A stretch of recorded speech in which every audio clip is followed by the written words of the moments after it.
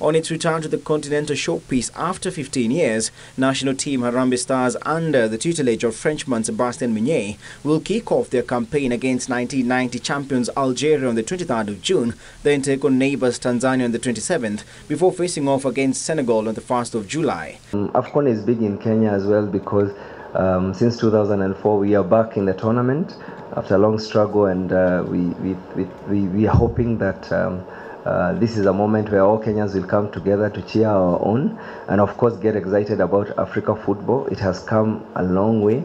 The team will take on DR Congo in their final pre-AFCON friendly match on June 17th in Madrid, Spain, before jetting out 2 days later to Egypt.